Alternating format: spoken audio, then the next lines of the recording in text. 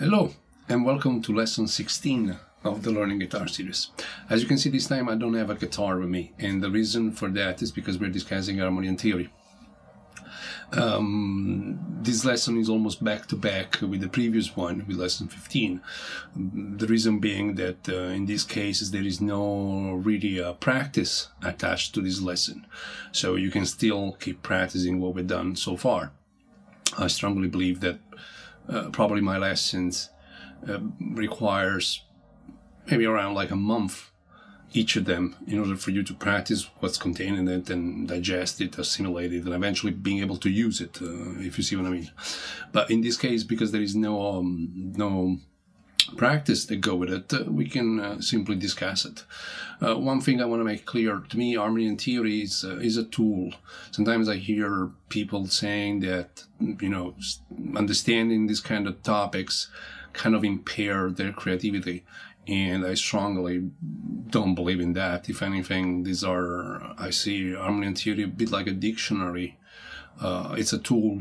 Sometimes you need an explanation of something, or, you know, for an analysis, this is where it comes from. If anything, most of the concepts that I'll show you will enhance your creativity.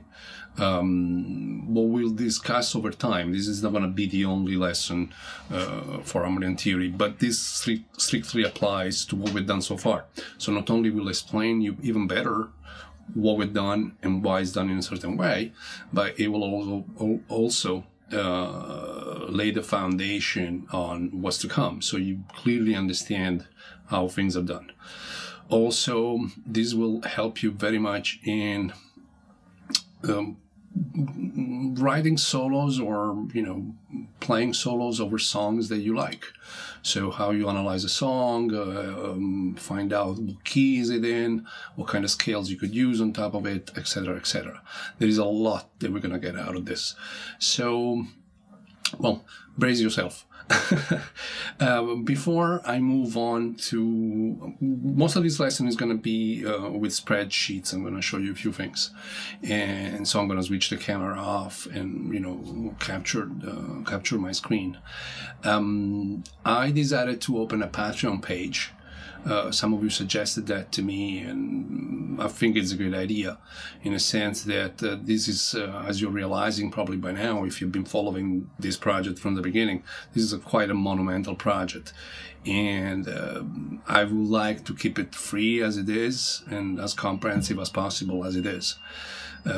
So you know, the project could do with some active support, if you can afford it.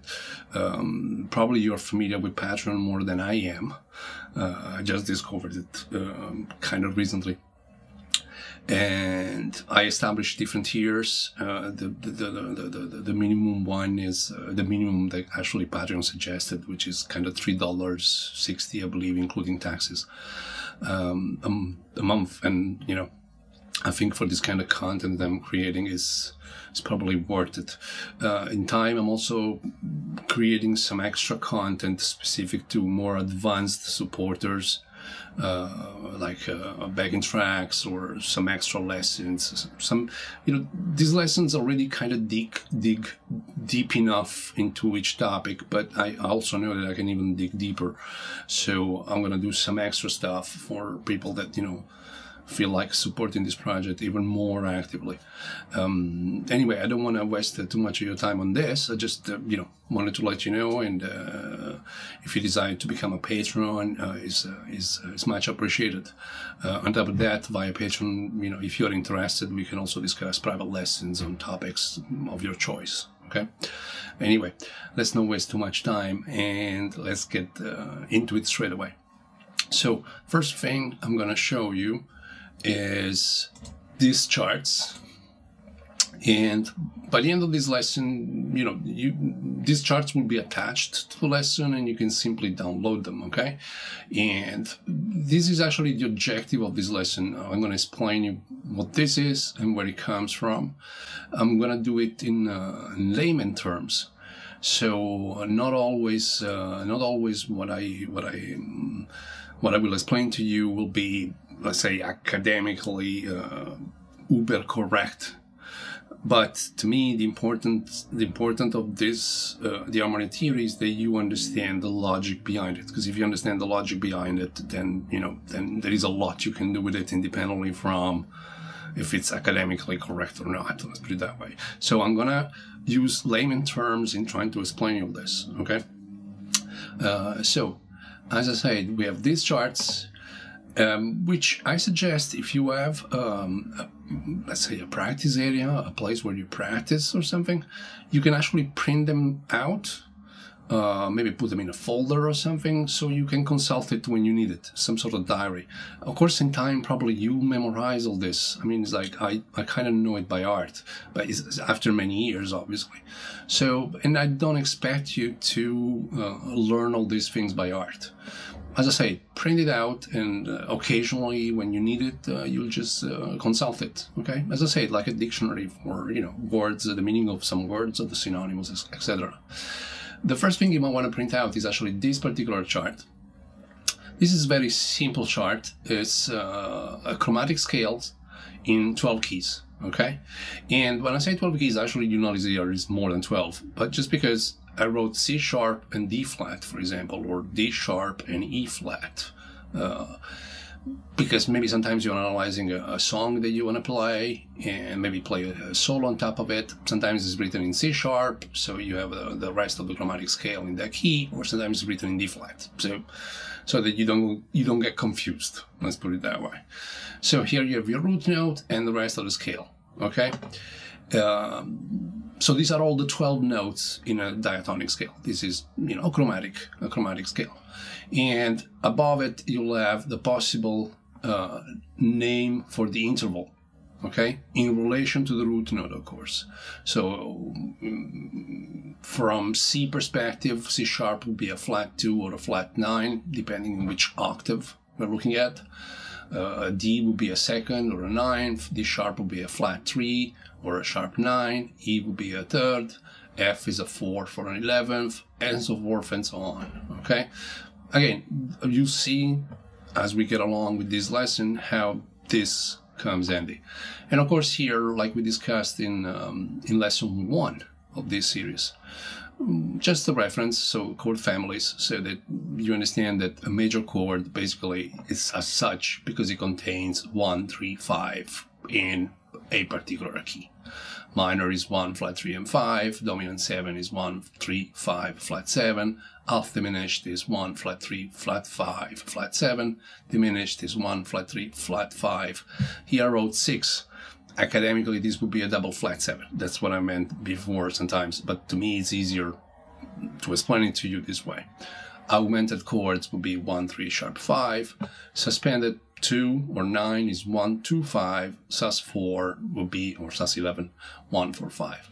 What does this mean? Well, it means that, let's say that I want to create a C major chord, okay? I need the root, so I need 1.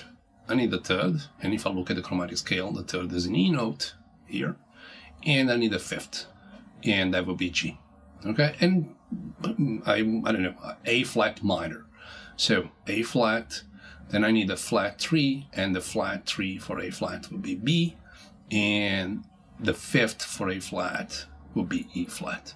Now let's go back to our second chart. So this one, maybe print it out. You don't have to memorize all this. Just print it out as a reference, okay? This is what we're going to discuss today, okay? Diatonic scales, basically Ionian scale, what you just did, okay, in the first 15 lessons. And we're going to harmonize them to get chords out of them. And I'm going to show you exactly what the process is, so you understand how we got to this chart. So here I just wrote I have an Excel spreadsheet.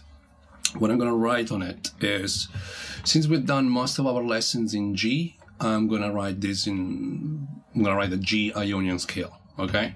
And that would be G, A, B, C, D, E, F sharp, and we are at the octave. In this case, I'm actually going to write 2 octaves of it, okay? So again, G, A, B, C, C, D, E, and F sharp, and we're back to G, okay? Now, the chords are constructed by stacking intervals of thirds. What does that mean in layman terms?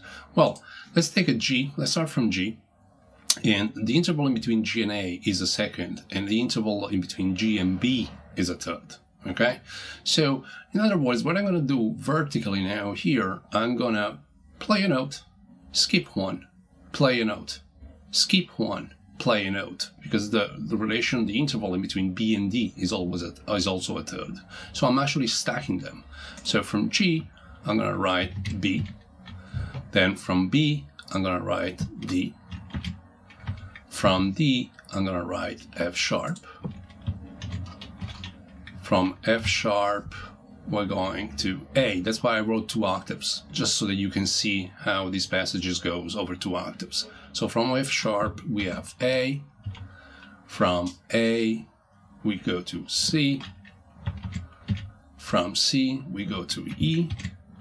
And from E, we're back to G, okay? Now, what's the relationship in between these notes? Which is pretty much the point. Once you understand this, everything is going to kind of make a lot of sense for you. Actually, I'm going to make this in a color, okay? So let's maybe this yellow, right? And that's when the other chart comes in. What we're looking at, if this is the root note, so if this is number 1, okay? What is this note from the perspective of G? Let's have a look at the chart. So, if G is number 1, what is B? Well, B is a third, okay? Let me write it down. So, that's a third, okay? I'm going to write just 3. Now, what is D from the perspective of G? Okay, right now I'm doing it with a chart. I could just write the result, but you know, I just want to get through the process with you. So from the point of view of G, the note, what is it? G, the note D is a 5th, okay? Let's get back to that. And I can keep going. So F sharp would be a major 7. A is going to be a 9. C is going to be an 11. And E is going to be a 13. Now, this is what we call, and we looked at this in lesson 1, a vertical structure. Okay, this is the same scale, okay, but just in a different order. It's spelled as an arpeggio, or, as we'll see in a second, as a chord. So, in other words, we have G, B, D, F sharp, A, C, and E. So this is what we call an Ionian arpeggio. The same way this was a Ionian scale. But the consequence of this is not only we have an arpeggio. In fact, in your studies so far, when it comes to major arpeggio, you studied the triad. In the case of key of G, would be GBD. You studied major 7 arpeggio, major 9 arpeggios, 7-9, 6-9. And the reason you did 6-9 is because the 13 is equal to a 6. Don't forget that. We did the entire Ionian arpeggio. But this is also a chord, okay? Because 135, as we have seen in the chart, 135 is a major chord, okay? And if I was to spell it completely, this would be a major 7, actually it would be a major 13, okay? Because I'm spelling all the notes all the way to the 13. But just to keep it simple, let's remember that that's major, okay? In fact, what we're doing now, we're taking basically a scale and we are harmonizing it. Harmonizing a major scale. Because, and the word harmonizing implies that from the scale, now we're getting chords. Now, let's look at this second note now. And now that's where things becomes interesting. Let me do the same thing I just did for the very first note of the scale, but I'm going to do it for starting from the second note. Now I have A, skip a note, stuck in thirds. So this would be C. Play a note, skip a note, sorry, play the following one, and that's E. And then we have G. Then we have B. Then we have D. And then we have F sharp. Okay? Now, let me give it another color so we see the difference.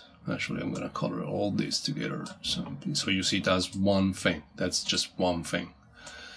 And I'm going to do the same for this. So you see it's one thing, okay? If we look at the relation, if this is 1, okay? Now A is 1. What's the relation in between C and A in the key of A? And that's where, again, our chart comes back handy. So if A is the root, C, where is it? C is the flat 3, okay? And I'm going to do the same process for all the notes, for all the vertical notes. Oops. Here. So this is a flat 3. The relation in between E and A, the interval, it's a 5th. In between G and A, this is a flat 7. In between B and A, it's a 9. In between D and A, it's an 11. And in between F sharp and A, that's a 13. Now, what does this mean? Let me just... Basically, what you just seen in the case of this second scale is what in the future, I mean, actually in 2 lessons from now, because that's what we're going to be doing in 2 lessons from now, is what we call a Dorian. Okay, so now we're approaching modal blank, okay, modes in general. It's going to be a minor scale, and it's going to have minor arpeggios and minor chords connected to it. And if we analyze it like we did so far, you'll see that this A, so 1 flat 3 5, let's start from that, 1 flat 3 5 is minor. And that's why when we studied Dorian, we assumed, we treat it as a minor scale, a minor arpeggio, and a bunch of minor chords. Okay? I hope it's kind of clear so far and not too confusing. But let's remind ourselves that that's a minor. If I wanted to write the complete Dorian modal arpeggio, this would be a minor 13, because it's all the notes leading to a 13. Okay? I'm going to do the same thing for the third one. Okay? So let's give it a different color. Let's say blue. Actually, blue is taking away the lines too much. Let's do that.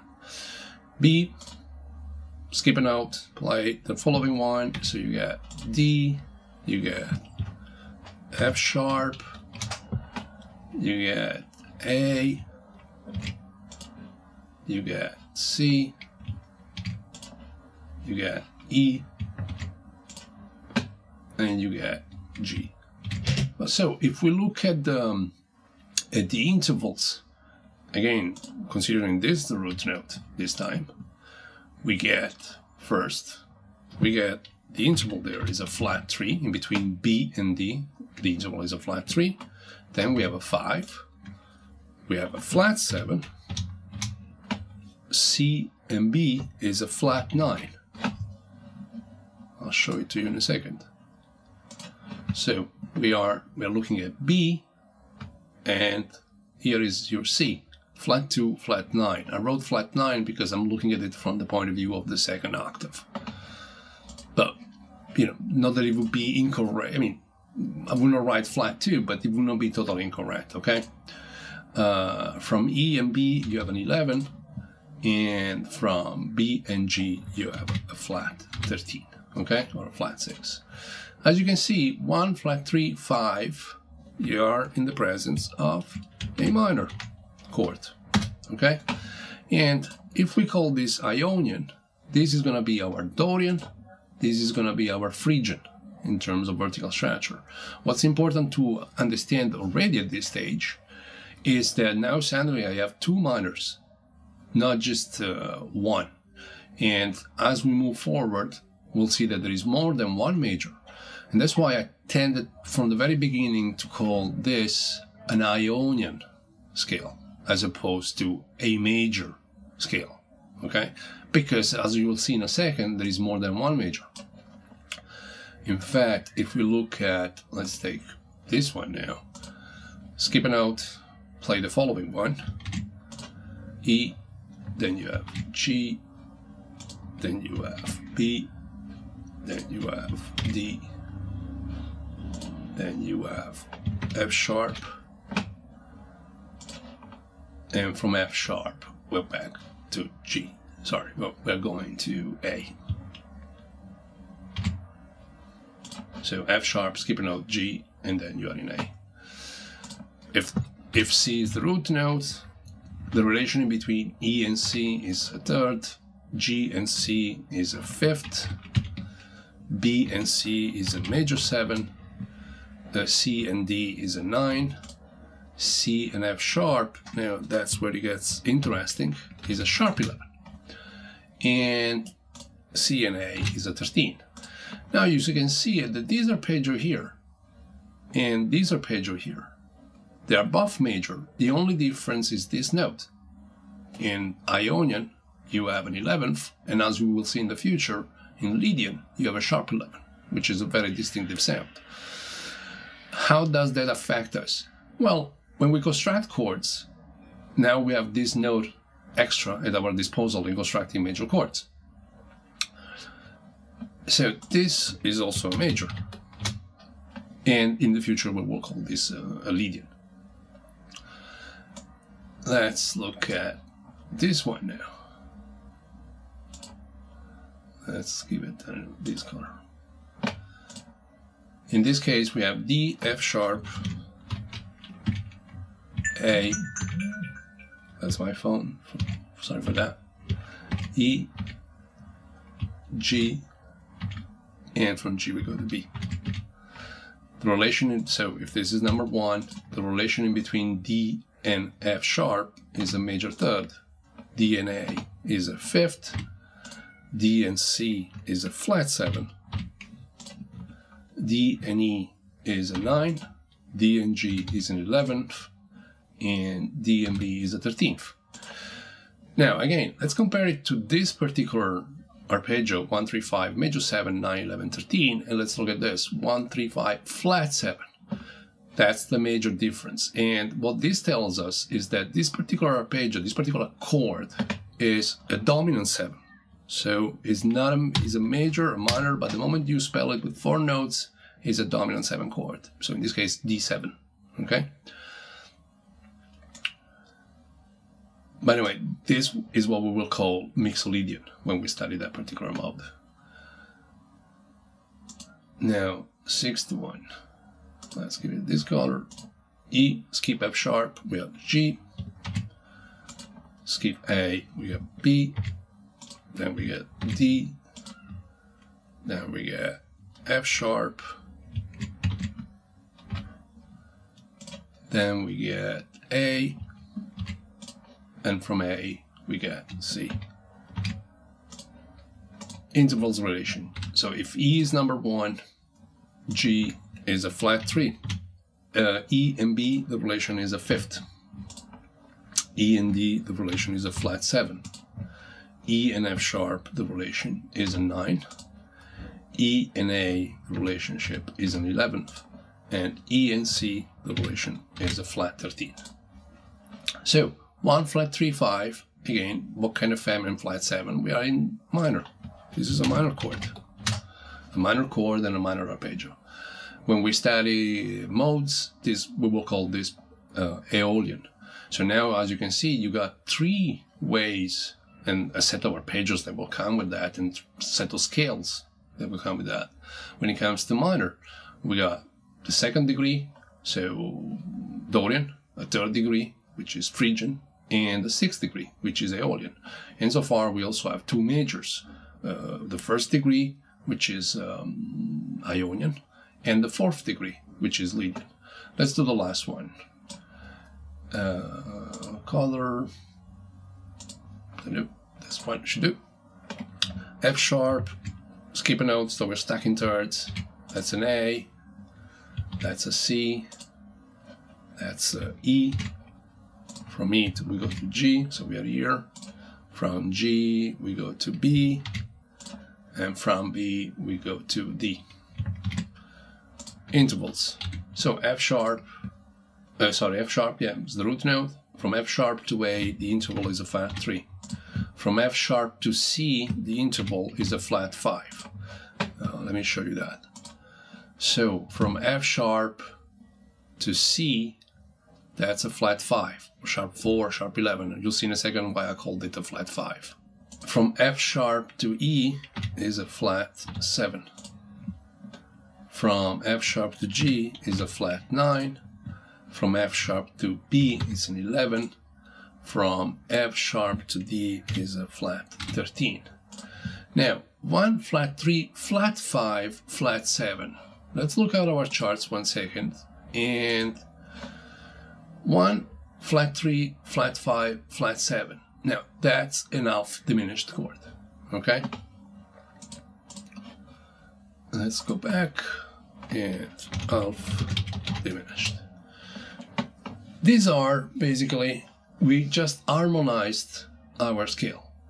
What that means is we started from an horizontal line, so single notes. I'm going to show you to you on a guitar in a second. But from that, we got chords. So we harmonized it. And now we can look at the complete chart, the one that hopefully you'll download and hopefully will be useful for you, which is this, which is basically what I just did, a complete version. So you have all your major scales. In this case, we did G, so G, A, B, C, D, E, F sharp, and the relative harmonization. So G, A minor, B minor, C, D7, E minor, F sharp, half diminished. Because what's happening here, thanks to this harmonization, we know that the first chord is major, so G major, in the case of the key of G, obviously, because we're doing this in G now. A minor, B minor, C major, D7, E minor, F sharp, half diminished. So let me show you how this works on a guitar. I'm gonna just do it on an acoustic guitar. There is no need to plug in anything more than this. So let's say I have my we've done this in G, so let's do this in G. So G major. Okay, harmonizing this according to what we just did kind of sounds like this. So G major, A minor, B minor, C major, D7, E minor, F sharp minor, F sharp half diminished, back to G major. So this is the harmonization of this scale.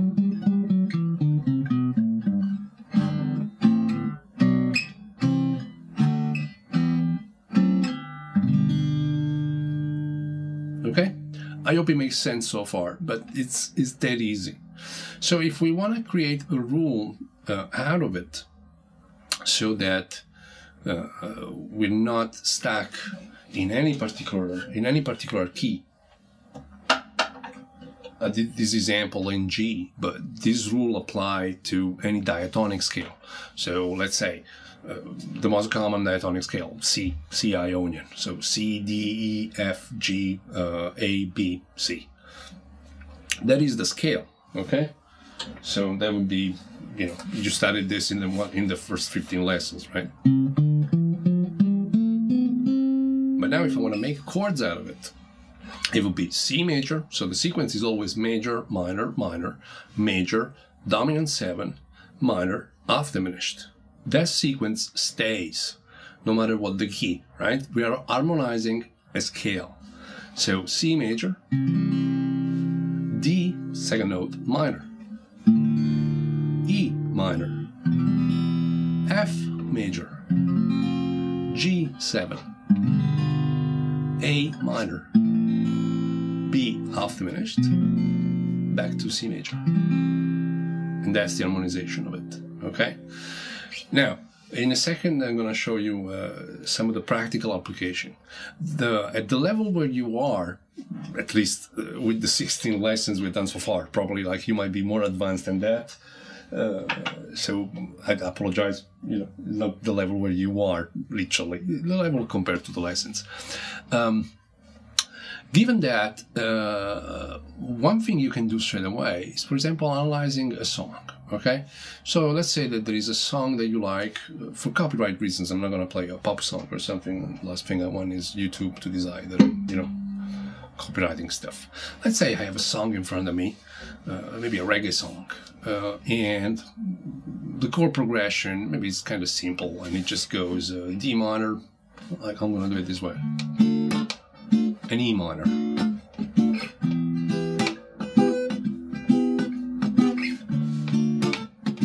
Okay? Let's say that this is a song, okay? And I want to have some fun soloing on top of that. Okay. Well, what I want to do, first of all, is to see if these chords belong to the same diatonic key. Okay? And what I mean by that is, like, I want to know if these two chords might belong to,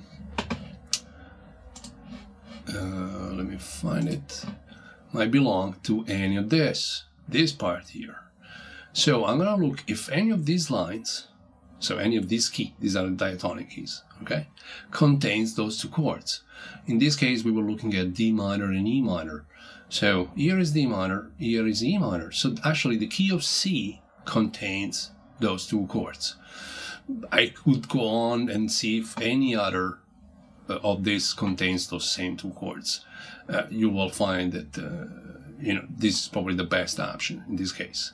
But what that means in practical terms for us is, well, a C major scale, a C Ionian scale, so the scales that you've studied so far, would allow you to solo freely, improvise if you want to, over this progression.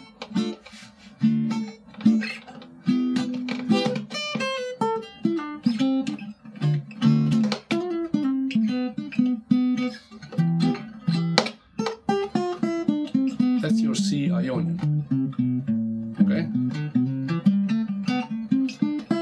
And all the studies you've done, as I said, in this first 15 lessons. So in other words, what you got here at this point is you can analyze any chord progression of any song that you like and see, first of all, do the chords of that song, are they diatonic to any particular scale? If they are, you already know how to solo on top of that. And as you can see now, like, that's when harmony theory really becomes a dictionary and something that tells you, yeah, you can do that, and that's the scale that you should use for that, okay? In time, as we add minor arpeggios and dominant 7 arpeggios and all of that, because the arpeggios are guide tones, as we discussed in previous lesson, your soloing will become even more articulated if you want it to be, obviously. And that's why we discussed the vocabulary here, okay, rather than a lick. But as a starting point, you can already tackle a solo just with the Ionian scales that we've done in these previous 15 lessons. Now, what happens instead, so let's say you're analyzing a progression and you cannot find a particular scale in the charts that covers the entire progression. In other words, let's say, for example, I have, let's stick with this diatonic kind of thing and a reggae kind of feel. Let's say I have a song that goes D minor, E minor, F minor, and G minor, and then back to, okay, D minor, E minor, F minor, G minor, okay? I have these 4 chords in the song, and I'm trying to figure out, okay, what scales can I use to play on top of this, to solo on top of that. So what you want to do is go back to your charts, and for D minor, E minor, as you can see, we can use C major. But also now we have, so half of our progression in terms of soloing can be solved by simply playing a C major scale on top of that, okay? C Ionian. But I also had F minor and G minor, and F minor and G minor are not here. Here there is F major and here there is G7. So I'm going to look at the other keys here until I find one that has F minor and G minor, okay? And in this case, I find that D sharp or E flat, which are the same thing, contains F minor and G minor. Let me see if there is anything else. This one contains G minor, but not F minor. So I will disregard it for the moment. No, this one doesn't have it. This one doesn't have it, doesn't have it, doesn't have it, doesn't have it. No, and no. So what I know now is that the first two bars of my song needs a C major scale if I want to, C Ionian scale, if I want to solo on top of that. And when the F minor comes in, I'm going to use E flat Ionian. And as I say, you know, I think for as much as this might sound slightly confusing, maybe, I hope you're starting to realize that since you know, after 15 lessons, you know Ionian scales in all keys and in 5 positions, which means that you know them all across the guitar. So what you're trying to do now is just to go from one key to another key. And if you remember lesson 15, that's when we did our interval of fourths. And if you're already practicing an interval of fourths, that's much harder than this, because here you're just going from, you know, key of C, key of E flat, back to key of C, go back to key of E flat. You're not going across 12 different keys. So in this case, what you end up with is, say, like, you know, let's C,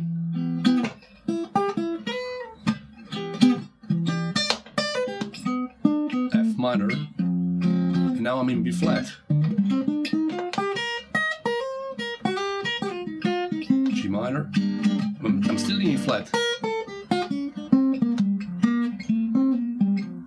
Back to C.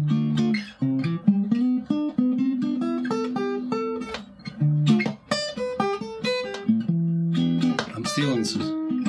Sorry for the grammatic. F minor.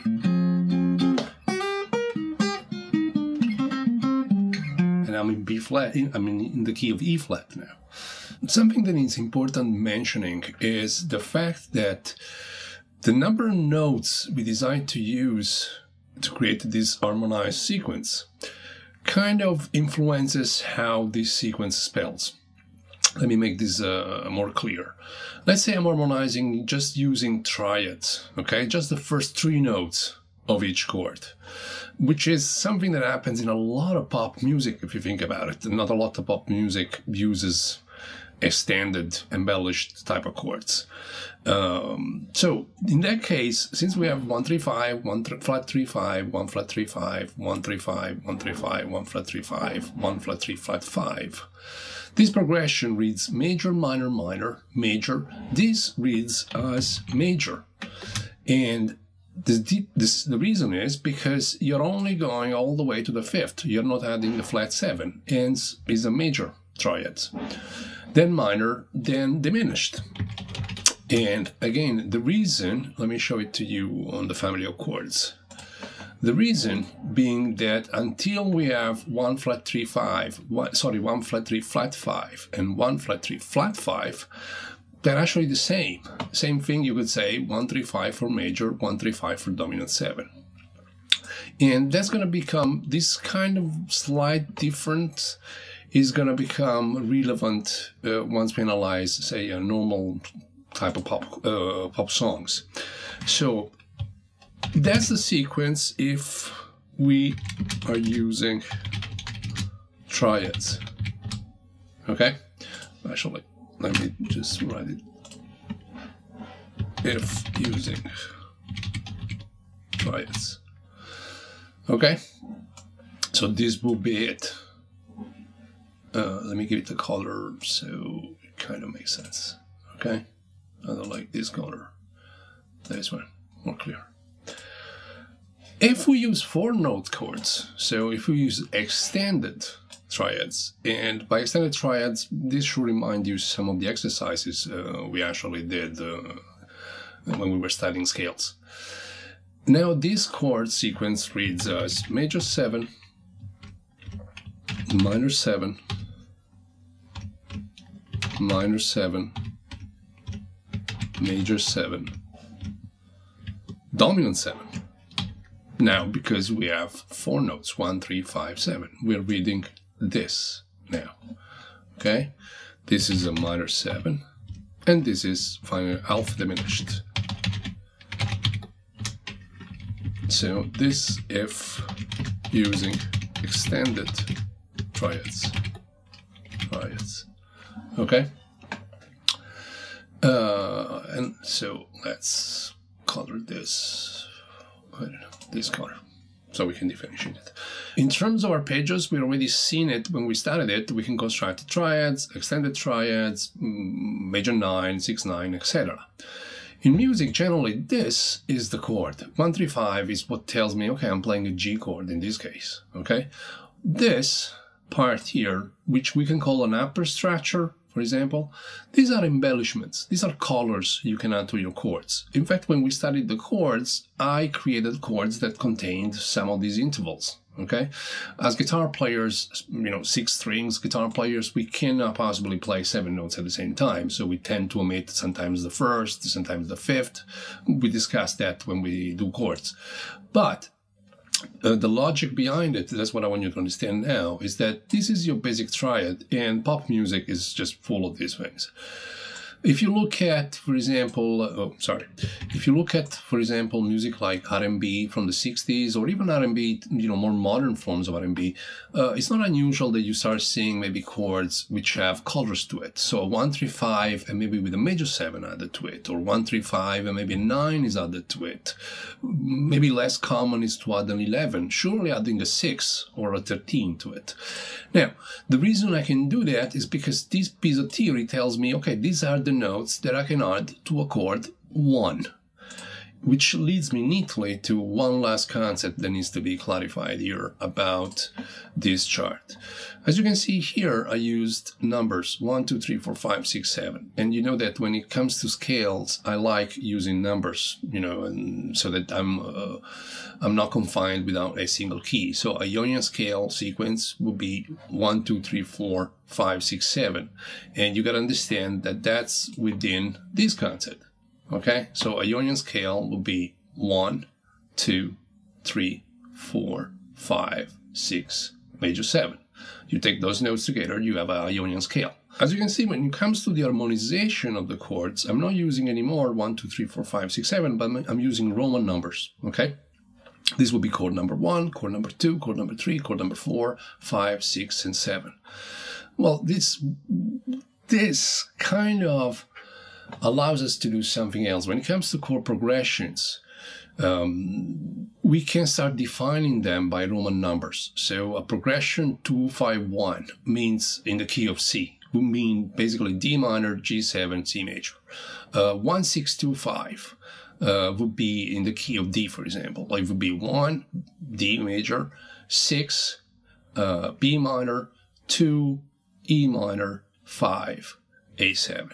Why do we do that? Why we start calling progressions by Roman numbers as opposed to, say, I don't know, G, E minor, D, F major or something? Because that's going to help you in transposing songs. That's one of the first applications I can think of in those terms. And I'm going to show you in a minute what do I mean by that. So far, what you studied is chord number 1. Okay? That's what we did in first 15 weeks. Okay, we exploited Ionian from the point of view of the scales across the entire guitar, the point of view of the chords across the entire guitar, and from the point of view of the arpeggio. So we explored chord number 1. With this kind of system I taught you today, even just knowing major scales, just chord number 1, would allow you to create melodies, even if the progression is not just C. Okay, and that's already like a massive step forward.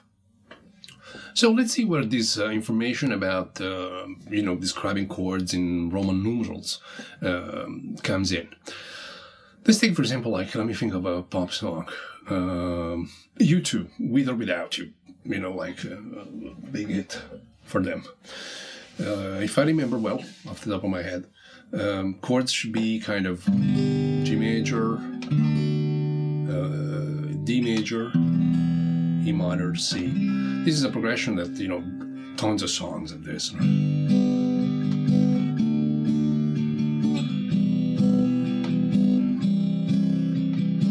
Okay? Now, let me look if in our chart there is any particular key center that covers all these chords. Just by hearing it in terms of tension resolution, it feels to me that the song wants to resolve in G. So the first thing, the first key I'm going to check is actually G. Okay? So let's have a look. So G, here it is. So G is there. D7, so D is there. And since we're playing triads, that's why, now you'll understand it even better. Here, since we're only playing triads, that's funny enough, this is in G already, so that really helps. The D is treated like a major, okay? Not like a D7. Cool, let's go back to our chart. So we say D, then we say E minor, here is my E minor, and then we say C, and here is C. So all these chords of the progression belong to the key of G. Fair enough. Now, let me look at it from a numeral point of view. This would be a 1, 5, 6, 4 progression, okay? Remember this number, 1, 5, 6, 4. So 1 is G, 5 is D, 6 is E minor, and 4 is C. So 1, 5, 6, 4. Now, why that can be handy? Well, in my experience, think of it, if I think of it in terms of 1, 5, 6, and 4. What happens is when you work with singers in particular, even if you're a singer yourself, and let's say that you want to cover this song, you decide that you want to play With or Without You by U2. But the original key of the song doesn't really suit you, okay? Or maybe the singer you're working with, maybe it's a female singer, so she's going to pitch it a bit higher, or maybe it's going to be pitched a bit lower. How can I transpose the song kind of relatively quickly, or without getting an headache out of it? Well, with experience, again, once you memorize those charts in time, as I said, you don't even have to. You can simply look at that progression 1, 5, 6, and 4 in a different key. Let's say the singer says, no, I mean, this key of G, I don't fancy it, it's too low for me, or it's too high for me, whatever. Let's try, I don't know, 2 tones up. So you can simply go to the chart and look at, I don't know, 2 tones up, okay? From G, you go to key of B. Kind of weird, but fine. And now you're looking at the same Roman numbers. 1, 5, 6, 4. In the key of B, 1 is B. Then you have F sharp major, because as I say, we're only using the first 3 notes. Then you have G sharp minor, and then you have E major, okay? So remember this, I'm gonna perform it in a second. B, F sharp, G sharp minor, and E. So, B,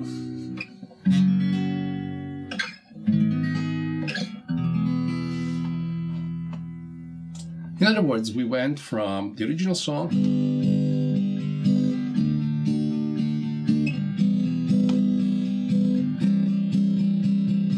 and quickly transposed the song into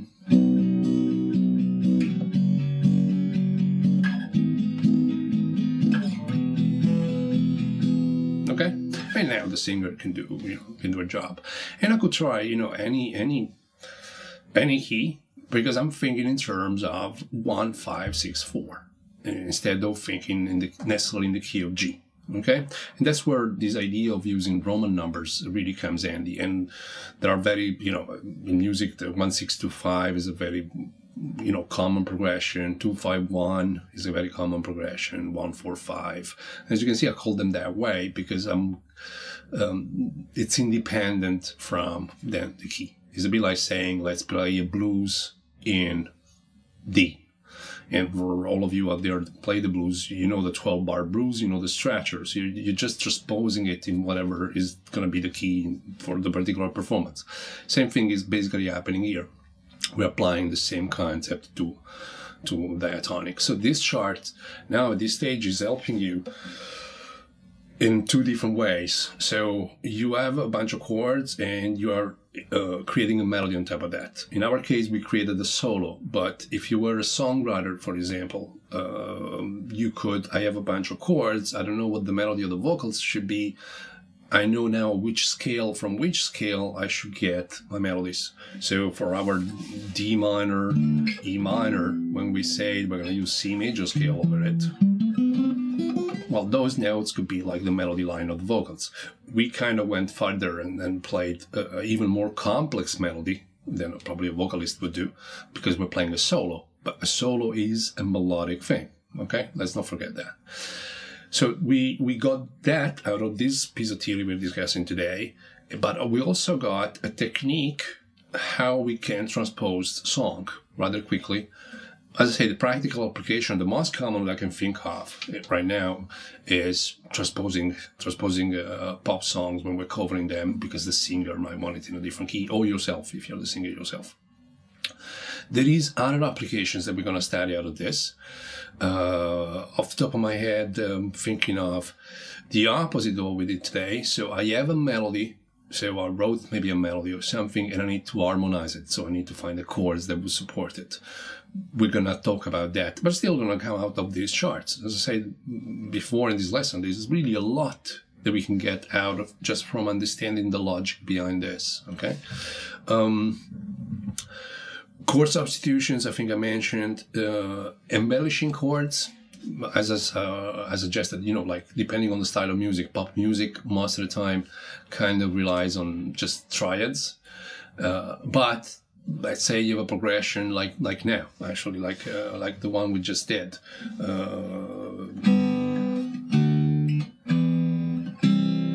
Let's say I want to start embellishing it, but now I know this is chord number 1, chord number 5, chord number 6, and chord number 4.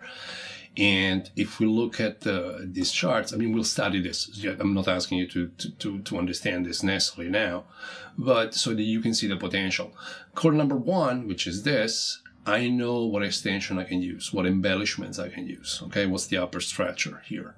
Chord number 5, which is this, I also is telling me, okay, if I want, I can add a flat 7 to my triad, I can add a 9, I can add an 11, I can add a 13. Chord number 6, same thing. I know it's a minor until here, and these are the extensions I can add. And then chord number 4 is a major, and these are the extensions that I can add.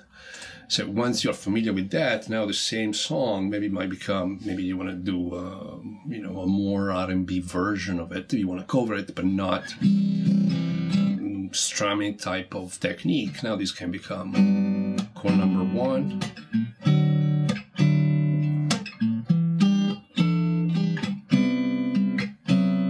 As you can see, I'm adding colors to it.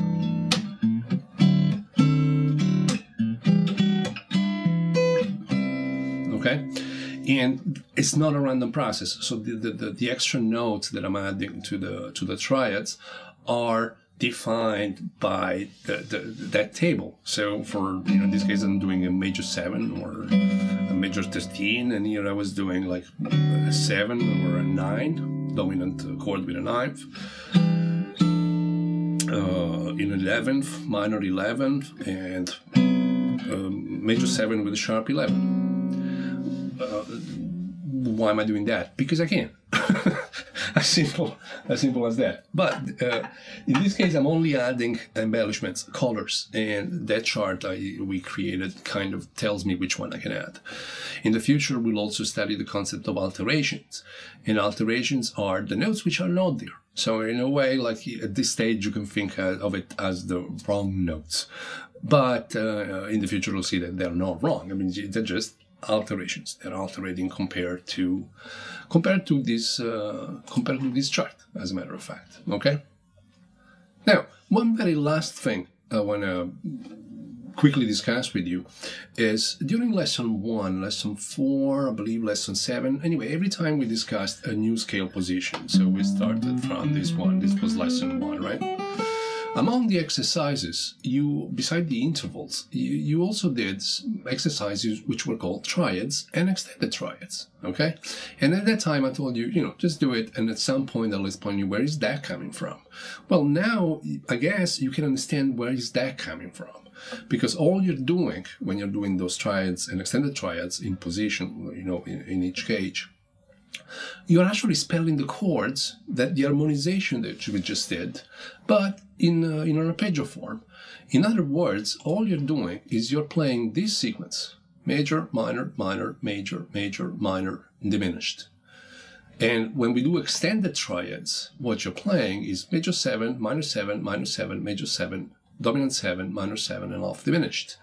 In other words, although we haven't done yet minor arpeggios or dominant 7 arpeggios or off diminished arpeggios, as a matter of fact, you're already playing them. So when we do them, you're going to feel already kind of familiar with it, and that's the trick. So let's take, for example, this position, and one of the exercises I asked you to do was this.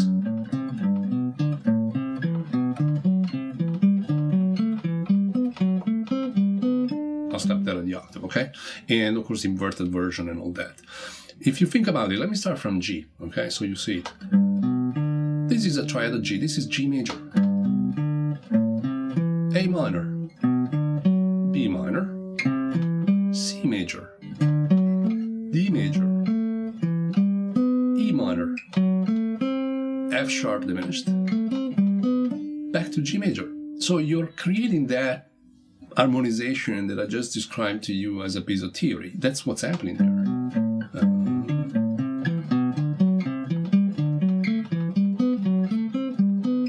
You're literally spelling the chords within the scale. You're harmonizing the scale by doing that.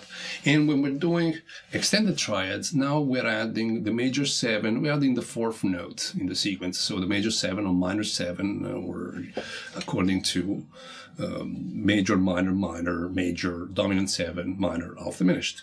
So starting from G, you studied this.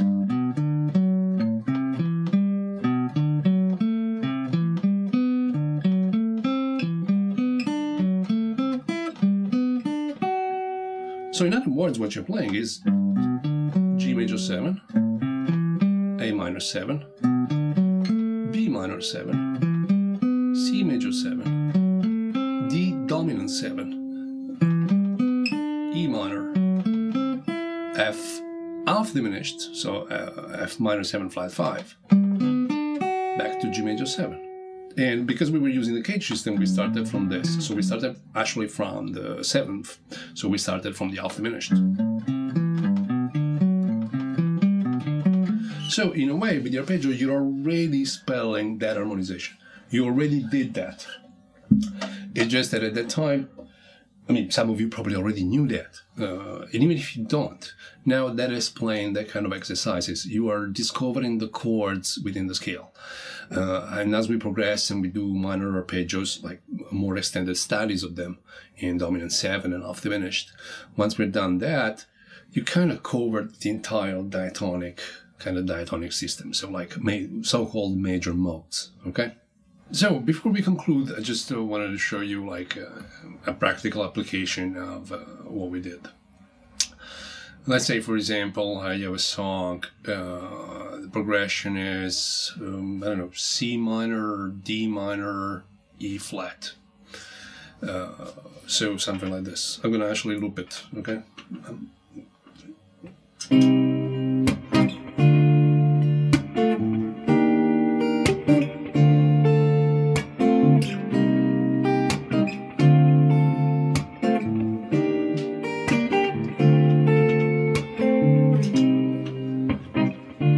So if I look at my charts, you will find, if you look at my charts, you will find that C minor, D minor, and E flat major, they all belong to a diatonic key of B flat, which means I can use B flat Ionian over this progression if I want to solo on top of it.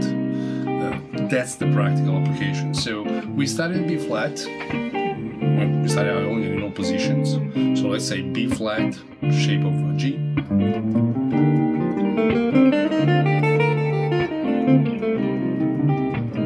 See how it works? Let's shape B flat in the shape of E.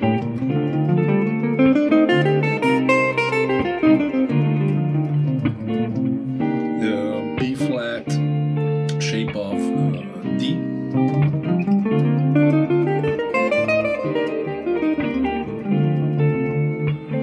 B flat in the shape of C.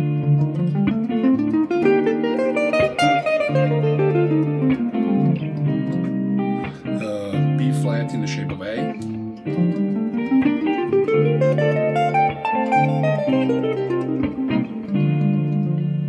And you're back to B flat in the shape of G.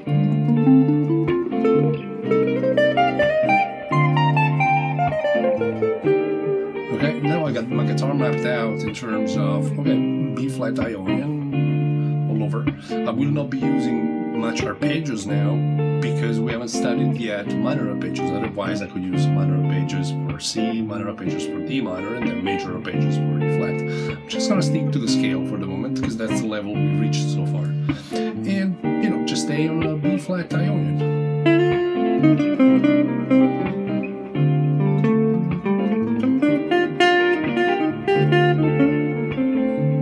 Intervals? Those are fourths. Thirds.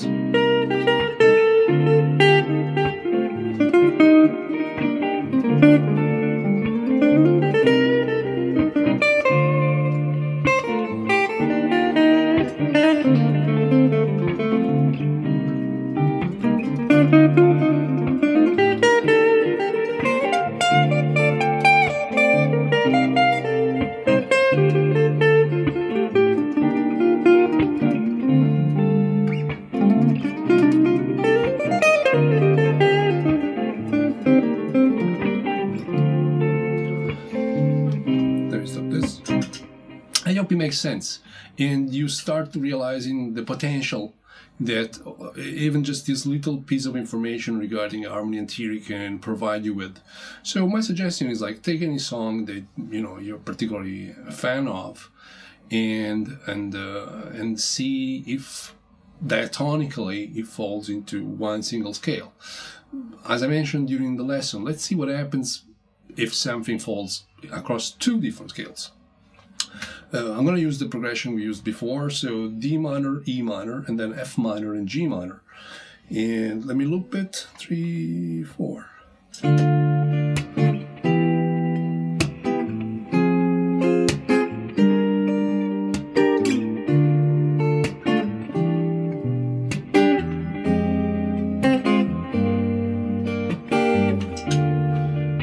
So, having done my analysis, thank you to my dictionary, so what I know is that D minor, E minor falls under the C major Ionian scale, while F minor and G minor falls into the E flat Ionian. So the first two chords I'm going to be playing C Ionian.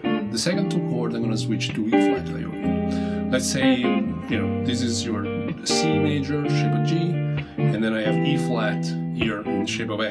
Just for the sake of argument, I'm going to stay in the same area.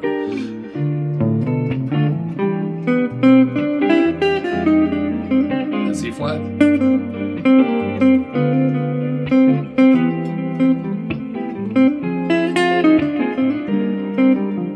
C. E flat.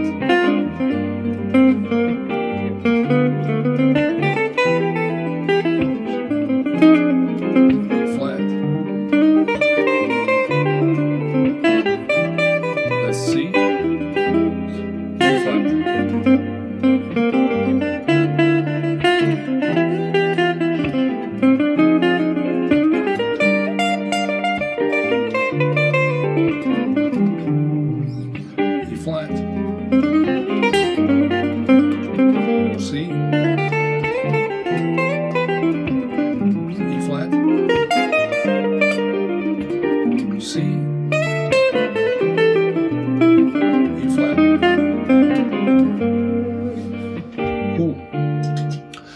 course, like having to change key adds a layer of more complexity to what we're doing. But in time, beside the diatonic harmony, because this is what it is, so it's the harmony that comes out of a single major scale. At times in the future, we're going to also look at pentatonic harmony, so harmony that comes off pentatonic scales. And again, there's a lot of music that has been designed on that. Anyway, this should give you a starting point in terms of you understanding the background of, music. As I said, this is not just for guitar. This applies to any instrument. So if you need to remember anything about this in terms of memorizing, as I said, print out the charts, put them in a folder, and when you need them, you'll consult them. Nevertheless, try and remember, if you can, that major, minor, minor, major, dominant 7, minor, off diminished, in terms of harmonizing Ionian scale, because that will come back handy.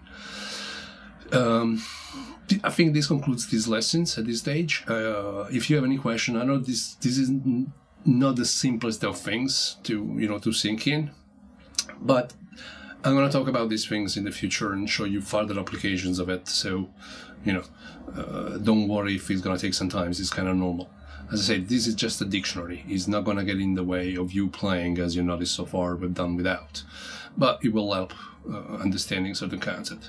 We've done Ionian. Next lesson, I'm planning to start discussing right hand picking techniques before we move on to minor first. So we're going to look into Dorian, actually, scales and arpeggios, and then we will do dominant 7, so that by then you will have major, minor, and dominant 7 kind of chords, arpeggios, and scales, which already is going to really help you in terms of you performing pretty much any type of music.